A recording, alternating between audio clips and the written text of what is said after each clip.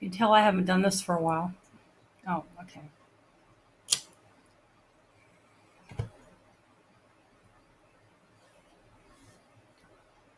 Five reasons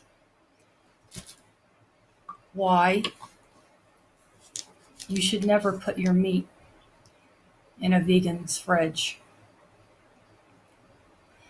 Being an ex-vegan myself,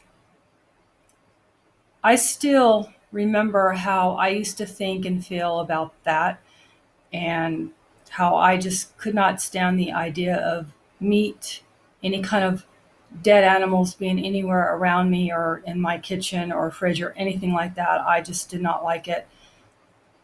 And yeah, so here we go. 1, meat to a vegan is nothing more than a dead animal's corpse, and it really grosses them out. 2, oh, this is 5 reasons, by the way. If your vegan friend ever got sick, you would be it would most likely be your fault. Like, you would feel like you did something, like your meat touched their carrots or something like that, and it would just be like all over at that point. The end of a friendship.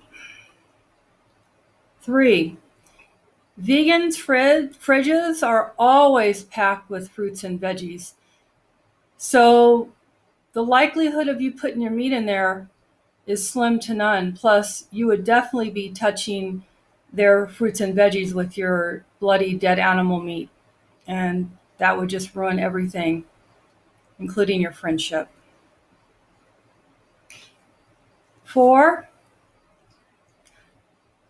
putting animal flesh in your vegan's fridge will make them secretly despise you. So, it'd be like a fake friendship. Like, they might pretend like they like you, but then as soon as you need their help or something, they're nowhere to be found.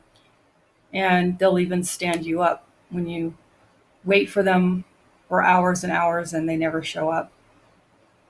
They would despise you.